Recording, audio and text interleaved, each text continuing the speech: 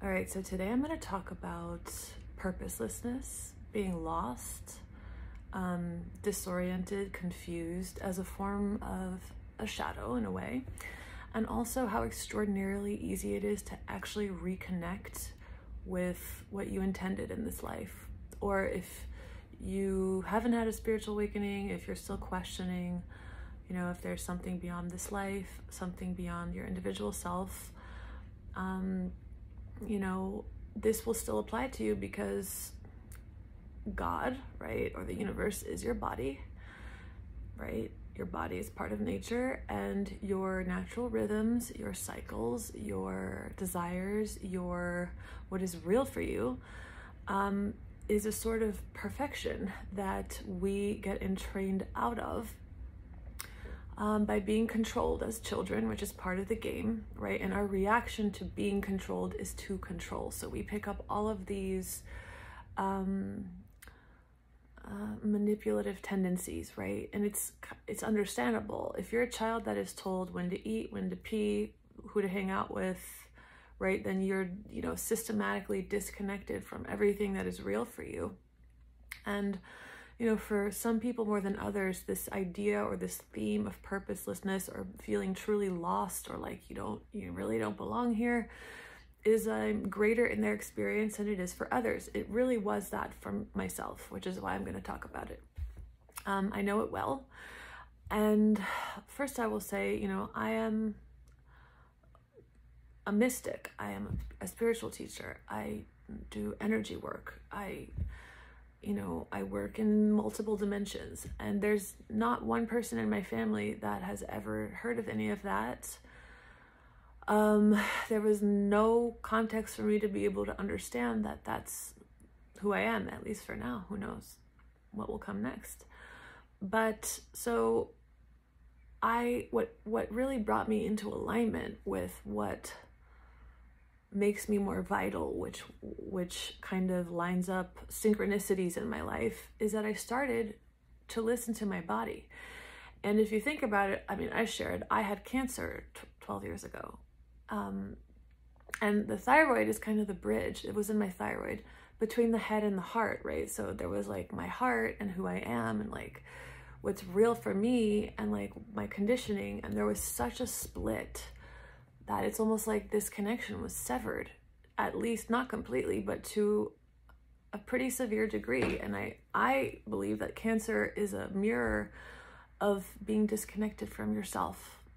And so I'm very passionate about connecting people with themselves, particularly through the medium of the body and the emotions, and being honest with yourself, right? Honesty leads to seeing leads to the cessation of avoidance. The cessation of avoidance gives you so much more life force.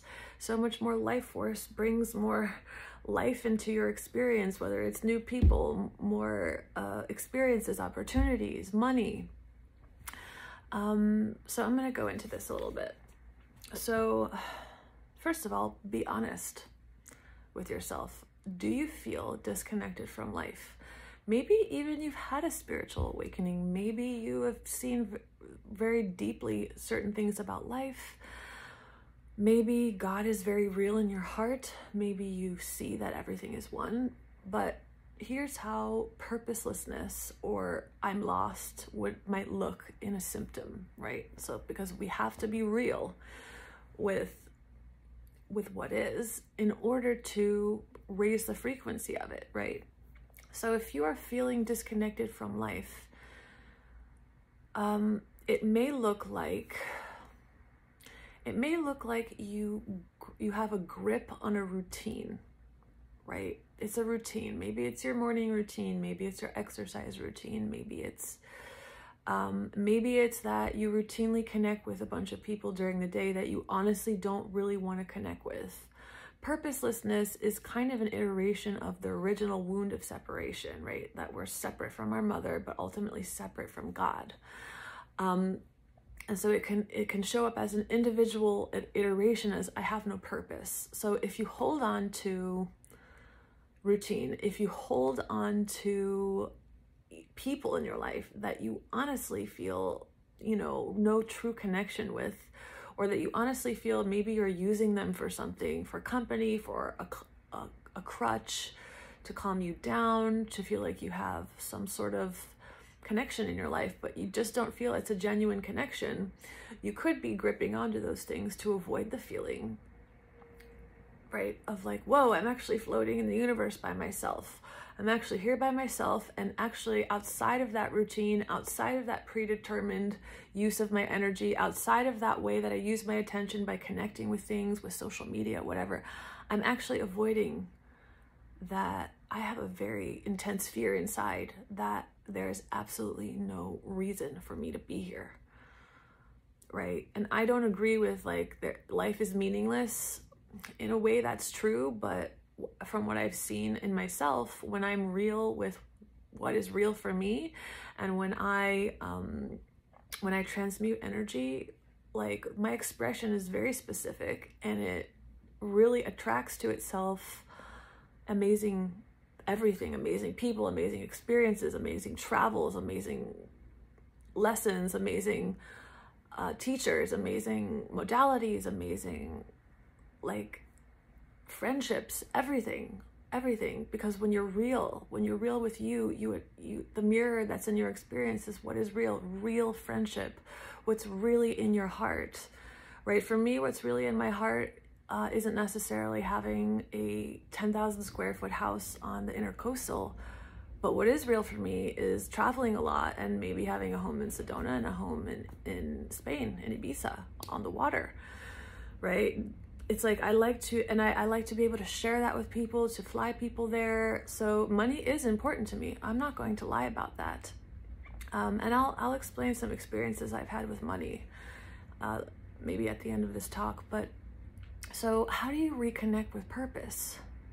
There are several individuation tools out there at this point. I know human design is one, but I like to make it really simple. Like even that is still an external authority, and it can be very helpful, very helpful. Okay, I'm not making it any less than like a wonderful tool, but it's very simple in the sense that if you listen to, for example, I actually have to pee right now, right? Maybe you're sitting in your office and what's real is that you have the impulse to pee. But your mind says, oh, but I need to stay in the chair in case I miss this call. So right there, you're canceling out reality right there. And it seems minor, but it isn't, because that movement could be about emptying your bladder. It could be about having a conversation with someone you don't know. So I remember for me, like being a lawyer and being in an office where I was told what time I was allowed to have lunch, that was like abysmal to me. And I had to be real with myself. I was like, no matter how much I change my attitude, no matter what I do, like this is abysmal. Like I hate it. Like I don't like being told when my body is allowed to do something. So I chose to leave that situation. And it's so interesting that, you know, a lot of times people don't make that move because they're afraid that there's not a net to catch them. But the very fact that you want to move, the very fact that you just feel like a lack of vitality and fulfillment somewhere, the very fact that you're called somewhere means there is a net for you. And for me, what that looked like was my then husband got called for years to travel around the world and work abroad. And so I went with him, and I didn't have a law degree in those countries, so I didn't practice. And what did I do? I meditated. I learned things. I read A Course in Miracles. I devoted myself to the mystical path, and it all worked out. It all worked out. And then as I separated from him, right, because I kept within the relationship that I was in, there was a big mismatch on many levels. But basically, he was very social. He loved to party. I'm sure he always will. And I had just recovered from cancer, and anyway, I don't like to party. I don't drink. I thought that he would grow out of it because I watched my parents and other people grow out of it, but he never did. So what I had to start doing was putting my foot down, like saying, okay, sweetheart, you go ahead and do your thing. I'm going to do my thing, because that's, in my world, that's the only option I have. Because if I try to make myself do what you want me to do, I'm going to feel sick. I'm going to be very tired. So I started putting my foot down, right? And ultimately that led to, right, we hear in the law of attraction, like when you are connected to your source, what happens is that like the universe separates you like oil and water. It's literally feels impossible to stay with something, whether it's a job, whether it's a person. It's just so incompatible once you've been real with yourself about who you are, that there's no choice to make. It's like choiceless awareness that I've talked about in other videos. It's choiceless. It's just obvious. It's just obvious. So connecting with your body, being real and honoring yourself, like it unlocks, right? At that point, when I started doing that, I started seeing archangels, right? I had had non-physical awakenings. I've had a lot of mystical experiences, but I remember the day that I moved out of the apartment, Archangel Michael came in. The whole room turned blue, like this color blue. The whole room, like it wasn't subtle. It was like the whole room turned blue, and I felt this force lift me out of the chair, and I packed my bags in 3 minutes, right? And I left, and I never went back. And I was like, whoa. You know, Archangel Michael is like works with all humans, and he's very strong. And so all this mystical, who I attracted into my life, the adventures that I went on, were remarkable, like remarkable and so deeply fulfilling. The people who are my friends at this point, like so deeply nourishing relationships and connections. But so it could look like if you are stuck in a routine, right? If you feel purposelessness, anything that knocks you out of your routine, you will violently defend. So I remember, like before I started putting my foot down in the relationship, like when I first started meditating, actually it was after I had an awakening, I started meditating to help my body.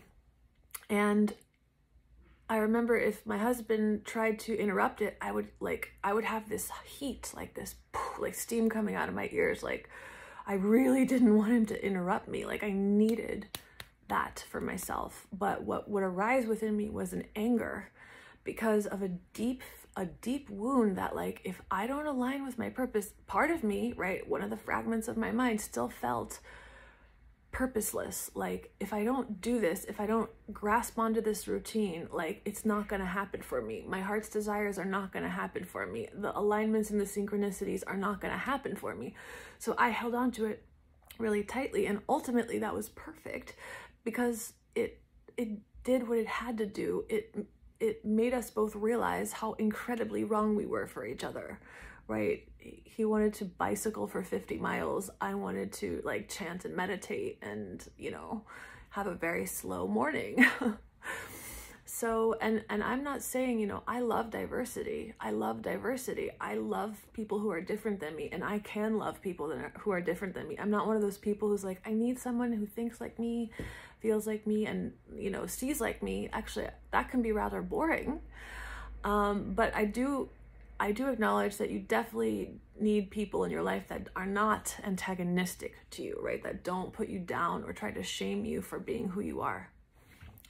So another way that it can look like purposelessness can look like the symptom of needing to play a role in someone's life, especially if you are a teacher, a life coach, a mystic. You know, if in a relationship, if you're not the wisest one, if you're not the most mystical one, if you're not playing a role as the helper, like let's say all of your clients actually really get helped by you and they don't need you anymore, and they are empowered and there's no hierarchy in their mind. That like one of the symptoms of healing is that the people who you used to revere as these great mystics or teachers, they just feel like you, right? There's no difference. There's no separation between you and them. Okay, so you have those clients that are having that experience and you feel threatened, like, oh, well, now I don't have a job. Well, now I don't have income. Well, now I don't have a purpose, right? I was holding on to this identity of the helper and the advice giver because I depend on that, right? That is my source. That is my source of income. That is my source of security, right? That's who I am, right? That's an identity. So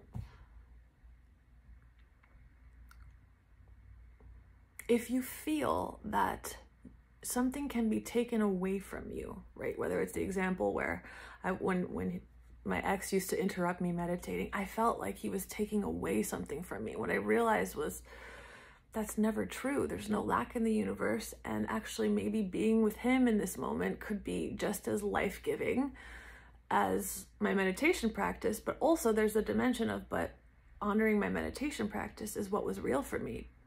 But the reaction that came up revealed a deeper wound of, what, wait, I'm like desperately grasping onto this because I feel that I won't actually receive my heart's desires if I let this go, right? This is the only avenue to what I truly desire. So, and I'll say as well, like, even if, like I mentioned in, I think the last video, a non-dual awakening, like having no desire is one dimension of reality. Reality still moves as desire. And that's why I've given the example of so many different, you know, enlightened beings. They all look different. They all move differently. They all do different things. They build different things. Some of them are in institutions. Some of them build new technology. Some of them, you know, Jesus was a rebel. He would go into the synagogues and knock shit over, and, you know, he was a rebel. You know, not everybody, not all the beings are, you know, meditating in the Himalayas or whatever with no desires. That's one emanation of the Godhead, you know, that has realized itself. It's showing up like that, but that's not everyone. Don't put images in your head about what anything is supposed to look like. I say that a lot. So, do you feel like something can be taken away from you? It's really enlightening to look at your relationships and notice, like, well, if you have an identity with someone, where you see that clearly is when someone changes, particularly if someone you know, a friend, a client, becomes more empowered. Like, if you were in self-realization in that moment, you would feel love for that. You would be overjoyed. But if part of you feels threatened about that, be real with yourself. What do I believe about myself? What do I believe? What am I deeply afraid of? That if I don't keep this avenue and this dynamic and this stream of income in place, that I'm gonna be like floating out there by myself, or like a chicken with its head cut off. If you truly feel like that, that's okay. So that's what we go into, which leads me to disorientation and confusion. We grip onto routine and identity to avoid the feeling of, oh my God, like actually part of me actually does feel like a chicken with its head cut off. It actually does feel completely disoriented, and you might experience that as very physiological, right? Like when your routine is taken away, maybe during the holidays, maybe you go to a cabin in Colorado for Christmas, you don't have your usual accoutrement, right? You don't have everything that you usually use to do your routines, and you're in a new experience. If you feel nervous and disoriented, if your mind tries to say, like, this is really relevant with exercise. If you're in a new environment and your mind's like, all right, I don't have the workout equipment, so I'm gonna like walk 17,000 miles. I'm gonna walk like 30,000 steps. That'll make up for it, right? So you're still gripping on to some kind of security to keep you from feeling disoriented, to keep you from feeling fear, to keep you from feeling like part of you actually deeply mistrusts life, desperately mistrusts life. And that could look like, I mistrust that if I don't rest my body, then I will become unlovable, my body will become ugly. If I let go of something, I will never get what I want, right? Look at these things. You know, when people ask, why doesn't metaphysical stuff work for me? It's because you don't know how you feel. Because if you would go into it without resistance, if you were real and honest about it and you said, oh my God, I do feel really disconnected from life, or part of me does. Part of me feels completely disoriented and chaotic without a routine. Oh, the honesty, so delicious. Oh my God, part of me like desperately needs to talk to people all day, like so that I don't have to actually sit with all these ticking nervous feelings that are in my throat, in my solar plexus, right, in my body. Okay, we're getting somewhere. You know? So if you're with reality, you automatically get synced up to your purpose, and that could be from the littlest things of honoring when you want to eat, what you want to eat, you know, that your body wants to rest. Like, it's so amazing how when you honor just like the littlest thing, nothing is little, everything is equal. You are either in alignment with reality, or you are engaged in a strategy to avoid reality. And if you're in alignment with reality, which is nuclear energy and nuclear love, what comes to you and how happy you are and how more empowered you feel, it dissolves like all these eyes that you were looking through, right? So if you let yourself go into, for example, if you're in the cabin during Christmas with your family, you don't have what usually distracts you, you don't have what usually your routine stuff, whether it's exercise equipment, whether it's the food that you want to eat, and you felt how desperately nervous and terrified you actually are. Oh God, my throat feels like it's closing. I feel like I'm sweating, right? That's all it is. All you're doing is letting this childhood memory complete itself. You're just letting it complete itself. You're allowing the energy to move and diffuse, which I've demonstrated several times. And then you're seeing through new eyes. But the energy that was moving your behavior, making you nervously move, moving you into nervous activity and avoidance, now that the energy is gone, you're like, hey guys, let's play Uno, let's play bingo. Oh my God, let's put on some like Christina Aguilera Christmas album and make cookies. Like all of that, the dialogue that was happening from an avoidance, it was streaming from a feeling that you were avoiding, it disappears. Now you're full of life. Now you have new eyes, new ears. Now you're in your heart. So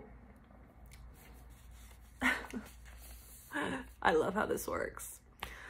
So yeah, you know that you know, you have a sense of purposelessness if you desperately cling on to, you know, a role that you play within a group of friends, a role that you play with your clients, a role that you play relative to people who part of you might perceive that people are competing with you. Be real about that. Be very real about that. People like to pretend like that's not real for them.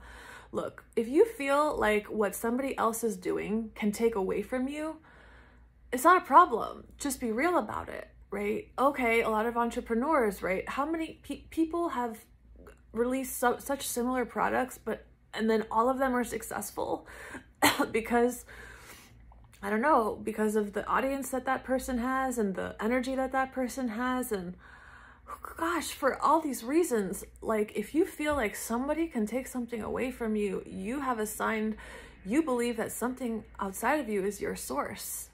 You believe that something has the power to affect you. You believe that somebody has the ability to take something away from you. That might be something that you want to be real with yourself about, because that can be very draining. That can be very aggravating to the body, right? Especially the solar plexus. The solar plexus is the adult personal mind, and it's like, it's the power center. So if you believe that somebody else has the power to take away something that would happen for you automatically if you were to raise your vibration, which is be real, which is go into the energy somatically, which is let the energy diffuse. If you believe they have the ability to do that, you're avoiding something.